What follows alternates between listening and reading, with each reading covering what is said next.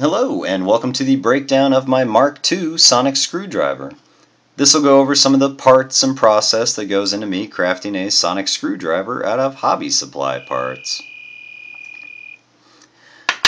It starts here with my Arduino prototyping board.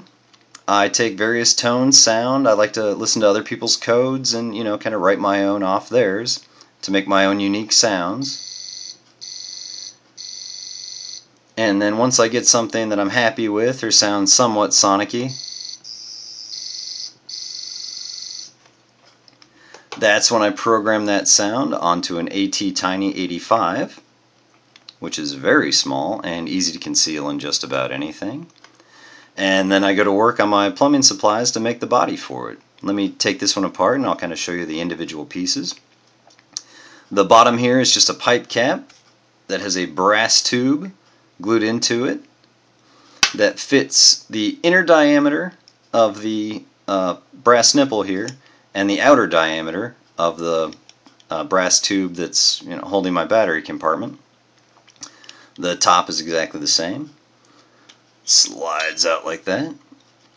This is a flare and a reducer nut that I kind of just took a file to make the dog collar into, and then I sand out the threads of the very top so that I can fit one of these aquarium beads into to make the emitter. I was a lot happier with the glass beads, making kind of a full emitter as opposed to the partial one that I did on the original Mark II and on the Mark I for that matter.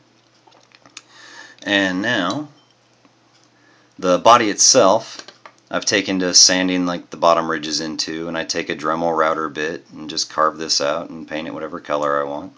This one I did silver and blue to kind of look more like the David Tennant version. Here you can see these speaker holes that I cut just under the switch, so they're always kind of concealed, and it'll get slightly louder as you slide it out. And the bottom compartment here isn't glued, it's just tight fit. See the speaker holes and where it slides over the switch.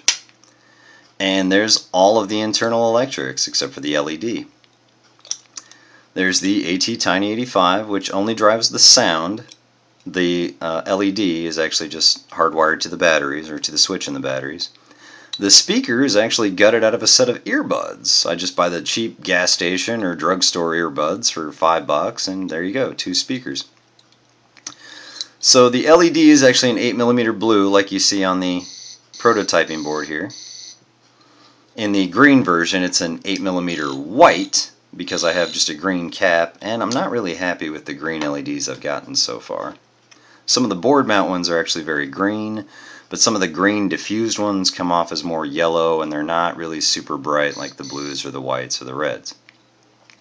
Anyway, the LED leads come down to the switch. The positive goes to the switch, and the positive off the ATtiny goes to the switch. And the negative comes down into a resistor that I've got covered in black electrical tape, and that joins the negative off the speaker and the ATtiny into one wire that I run down to the batteries. So I leave the batteries exposed so that if I need to change them, I just peel off the little tape I have, slide off the magnets, take the batteries out, tape 4 more LR44 batteries together, stick them between the wires, put the magnets on, and then kind of tape everything back up. Then this slides right back on, line it up over the tube and line it up with the switch, push firmly, and there you go.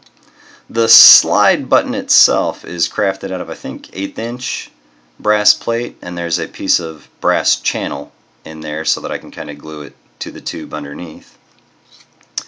The acrylic rod is 1/2" acrylic rod, which is oversized from the prop, but it fits my plumbing supplies.